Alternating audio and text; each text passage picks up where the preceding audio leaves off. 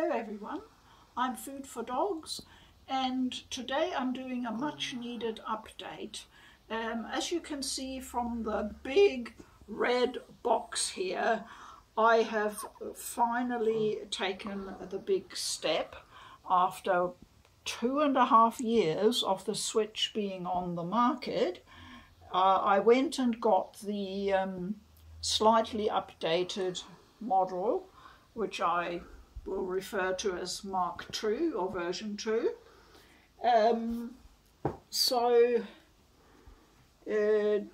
That's the Switch, as you probably know. It looks no different to the original model. I haven't done much with it yet. I've only got a few games. So I just wanted to introduce you to the fact that I'm now on the Switch landscape, and I will be covering the odd Switch game in between. The PlayStation continues to be my #1 platform, and I would say that probably won't change for a while. But who knows what the future holds. Both Sony and Nintendo are moving in a certain direction. It's an interesting time to follow what's going on in the gaming industry. We'll see how it goes. In the meantime, I'm happy with my PS4 and my Vitas, and now the Switch. I have so far only got 3 physical games and downloaded a couple of retro games digitally. So I'll take that out of the way, and I'll introduce you quickly to what I have. The #1 franchise for many years for me has always been Fire Emblem, so I obviously had to get the new Fire Emblem 3 houses. Went for the limited edition, and it is quite beautiful. It comes with a little steel book for the game, and a beautiful art book. So I'll just see if I can get that out. It's quite hefty, so I'll just show you the steel book.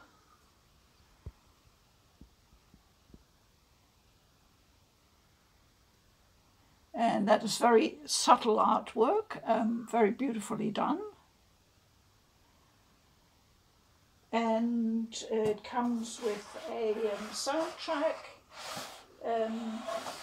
and the main thing is the big heavy art book, which is of course beautifully done. So for Fire Emblem fans, this is a real treat. And I'll leave it at that for the moment. The other game I have, and this is really one of those strokes of good fortune that just happen out of the blue once in a while, and I got Octopath Traveler, the Wayfarer's edition. Now, this is not a new copy. This is a copy that my good friend Ray in the United States said he would pass on to me because he's finished with the game. And I thought that was an extraordinary, generous gesture.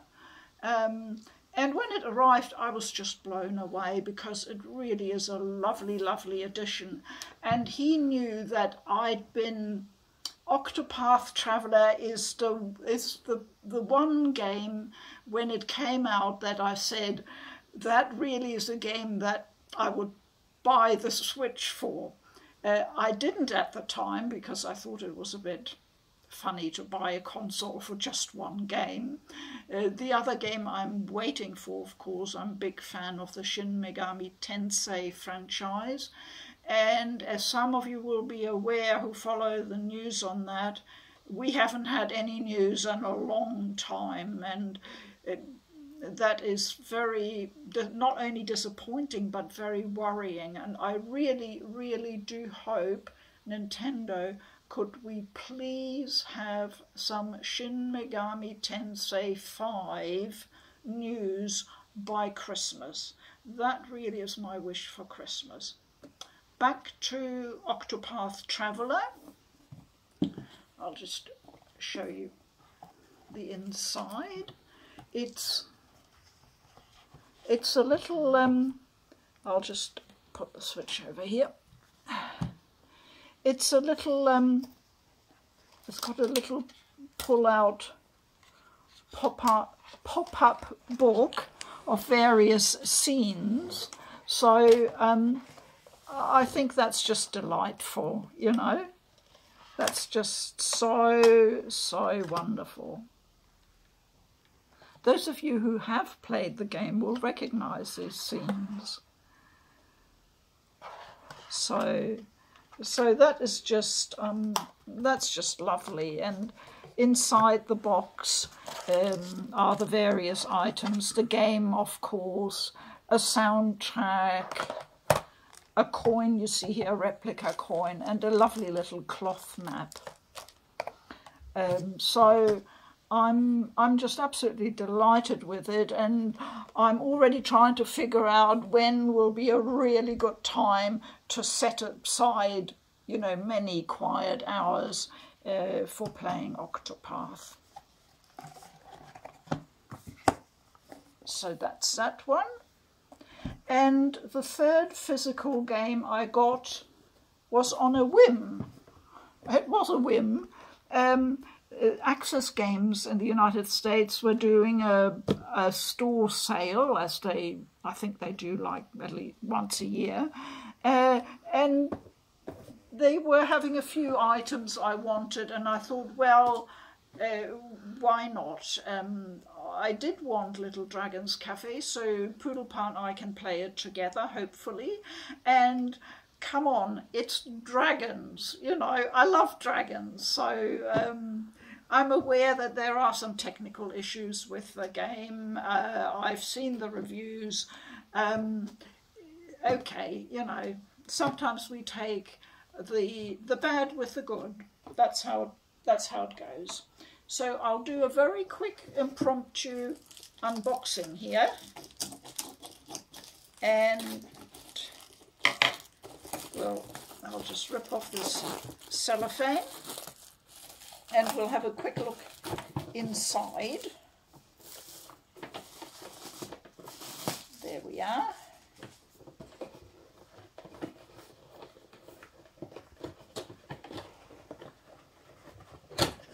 And we've opened the box, and here is one dragon, one rather large plush dragon. Let me just see if I can quickly get into the bag. Yes. Oh, look at him. He's got very, very stubby little wings and yellow horns. And he is very soft, I'd have to say. He's a true plushie. Yes, hello. And he is rather cute. So what else do we have in the box? Some character cards. And of course the game itself. Oh, and a soundtrack, I think. That's it. And I don't know if you can see this, but they've done the inside of the box really nicely. The little divider there that holds the game and the soundtrack and the cards, they've done an illustration on that. Sort of tucked away.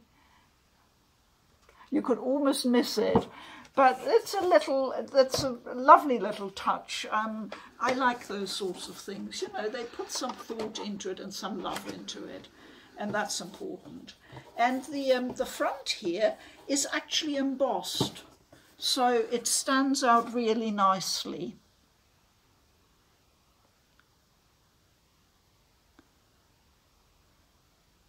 So I think Poodlepa, who's the cameraman, of course, as always, we will pop that cartridge in a bit later and we'll have a look at how things are at Little Dragon's Cafe. Okay, so that was most of my news really on the Switch front. I have to admit, I'm still getting used to it. I'm so used to PlayStation. You know, you can do things in your sleep once you're used to a console. And although I've had, of course, various 3DSs, which I've always been comfortable with, the Switch, excuse me, is quite different. And I'm still sort of feeling my way, you know. So I don't really want to comment much more at this stage. That wouldn't be fair. I will do a video once I've got my impressions and my thoughts about the Switch sorted and some well-founded, you know, a coverage to share with you, and I'll do it then. Because it is an important step, the Switch being a hybrid, so we're talking sort of console, handheld. It's a very interesting direction. The only thing I can say at this stage is that I was a bit concerned about the weight and size of it in my hands, because, don't fall over, little one, because I have fairly small hands, and I was a bit worried in case I would find it awkward to hold and to play with it, but actually I haven't. Okay, I haven't played much yet, but I haven't had any problem. I haven't even had problems with the buttons here, which is not a proper D-pad, but then I don't play games that really, like fighting games that really require D-pad. Or difficult platformers. It's not something I play a lot, so it's working perfectly fine for me. But the only thing I can say is you do need a screen protector on it. Put one on straight away. The dock is not well designed. At least mine isn't. That's all I can say, you know. So without a screen protector, you might get some scratching, which would be really annoying. Okay, that's all about the Switch at this stage. I have, of course, got a few more things that have been slowly accumulating on the PlayStation 4 side. I won't talk much about that today because I'll probably do individual videos about certain games. So I'm playing CRYSTAR at the moment, and that's a beautiful game that I do need to talk about once I finished it.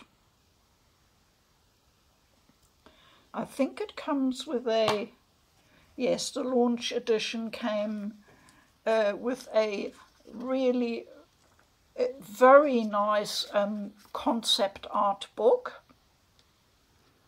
So, and information in it. So it's small, but it's really nice.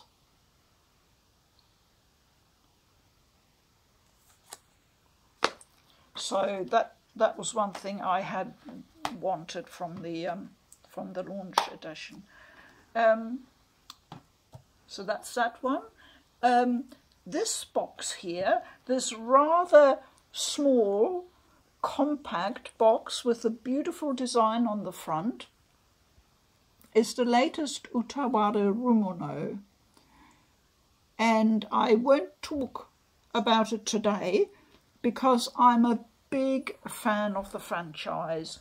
I've got the anime, I've got several of the other games.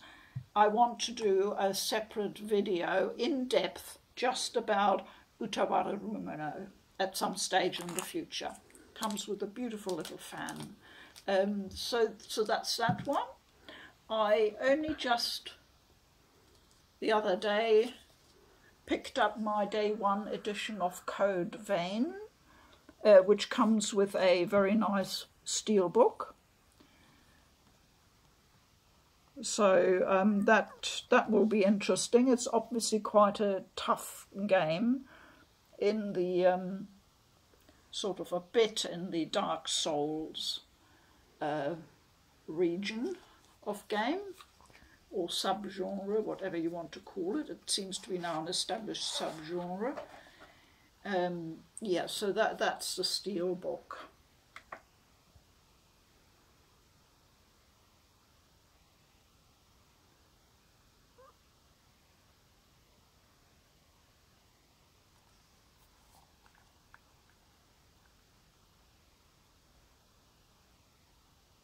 Okay.